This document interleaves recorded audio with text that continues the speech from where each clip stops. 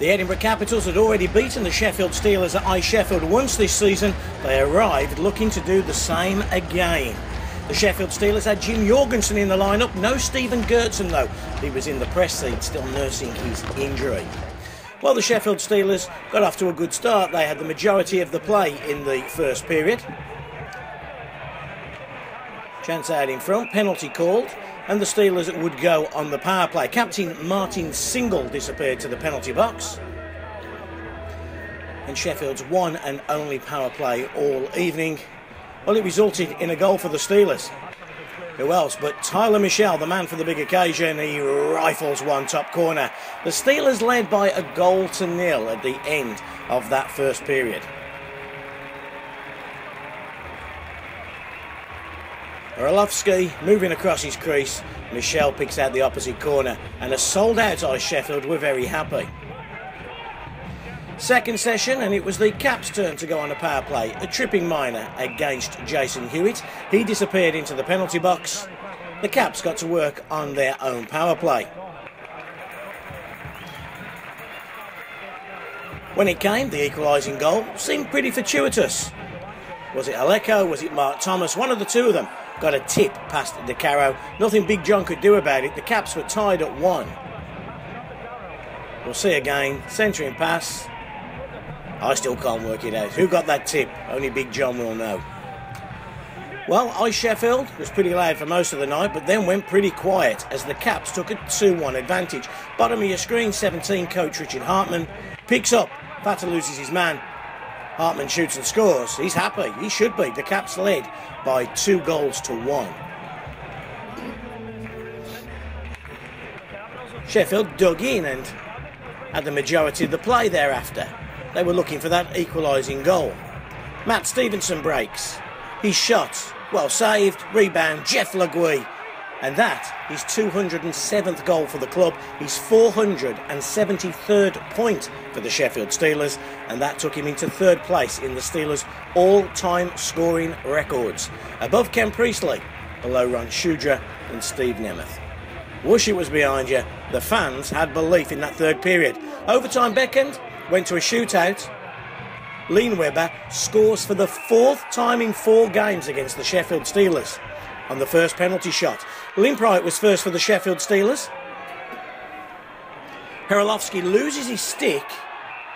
The Steelers say that's a goal. It is in many leagues in the world, but not the Elite League. It just means the penalty shot had to be retaken. Limpright, second bite of the cherry. Doesn't deep this time, shoots. Herolofsky makes the save. 1-0 Caps. Dobrin. Big John needed to make a big save. He did. Remains 1-0 in the shootout to the Caps. Tyler Michelle, the Steelers' goal scorer from the first period. He shoots as well. Shoots wide. Patrick can win it for the Edinburgh Capitals. He has to beat Big John. But Big John stands tall. That means Jeff Legui to tie the game and send it into sudden death. And you can't come much closer. Deke, backhand, hits the crossbar.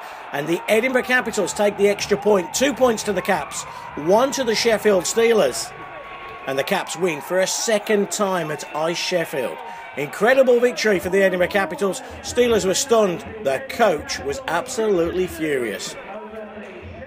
Ryan, can tell by the look on your face you're not happy. A lot of people wouldn't be happy tonight. It wasn't a great game, was it? No, I mean, it was a terrible game.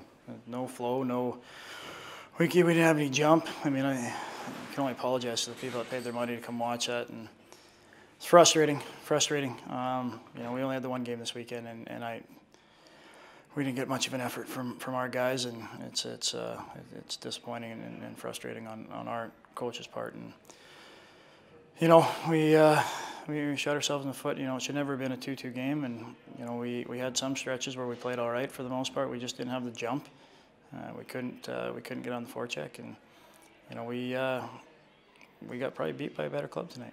Doesn't look like the same team that went on that 7-8 game winning streak and was beating Alchemist. And that's the thing. I mean, that, you know, since the game we lost in Nottingham, we've been on this pity party, and then we haven't played well. We didn't play that great in Dundee, you know, and it's just frustrating to see a team collapse, and you know, we got to pick ourselves up, and like I said, It's going to take some grit and effort, and we're going to have to get down and figure it out in a hurry, because we're far too good of a club to fall like this, and that's what we talked about. But it's just disappointing. I'm getting some great efforts from some guys. Tyler, Michelle, guys. Like you get the same, and you just wish some of the other guys, some of the more experienced guys, have been around for a while. You wish that they would figure it out, but it's frustrating. It's very frustrating to watch that. Is it a mental thing? Is it? Because it can't be a physical thing, because we know they're good players. So are they sulking? Are they feeling sorry for themselves? Yeah, if I had the answer, I mean, you come in, we address the game, we go over the game, and guys are upbeat, and we come out and we just have no urgency, no jump, and we talk about owning the first 10 minutes and throwing, being physical, and we just not getting it, and I don't know what it's going to take. We certainly need to figure it out, because, like I said, it looks like we're a club that's feeling sorry for ourselves, and nobody else is, and it'll be a short season if we don't. And you got to learn. Luckily, we have something to reference on last year, and we got to learn and stop it as soon as possible. Gertson, does he come back in for Tuesday? He's probably highly unlikely for Tuesday. And we miss him. He's a huge guy. He's the kind of guy that can get the team going, and he's a character guy that in tonight's game, I think Gertzy would have stepped up and got on the forecheck, and we might have built off that, but we had more than enough depth. We got 11 imports playing tonight, and I just didn't feel defensively. I thought we were bad all night. I thought we made some big mistakes, and mistakes we hadn't been making in the past.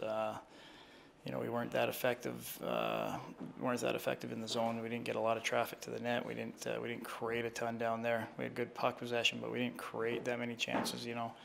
And it came back to sting us. As a coach, what can you do to get in their skin or get in their heads, or do you have to take a stick to them, or do you have to nursemaid them? Is it a question of a bit of both?